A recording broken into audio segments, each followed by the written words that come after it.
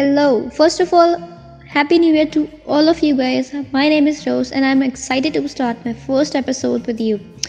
Hope you guys are fine. Here I'm sharing you with a short review of books, technologies and brands. If you have any recommendations or questions, you can feel free to tell me in the comment sections. So today I start with a great book that touched my heart is All of My Heart, who's written by Sara Naveed. This was my favorite book of the year by far. All of My Heart was impossible to put down. I wish I could read All of My Heart again for the first time.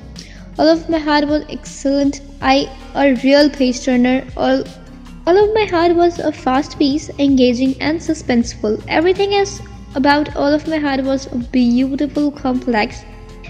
All of My Heart I kept me spellbound and I was compelled to keep reading.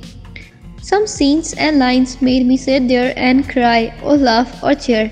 I was blown away by the author's ability to write such a phenomenal scenes. All of My Heart forced me to feel the character's emotion. All of My Heart was rent me for all author books. I will be thinking about All of My Hearts for a long time to come. I would recommend to you All of My Hearts to anyone.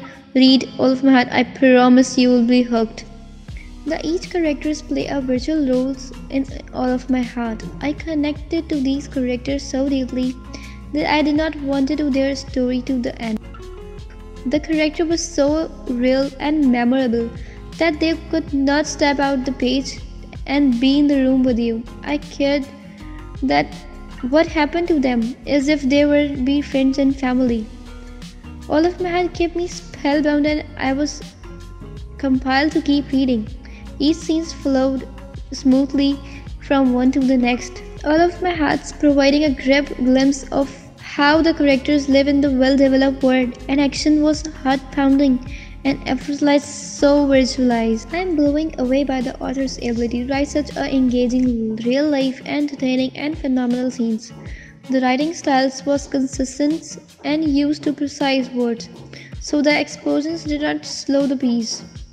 There was no typographical and grammatical errors, and I remember the cover of design and the page layout was so beautiful. I will recommend all of you to read this book and give your feedback in comment section. See you in the next episode. Stay tuned.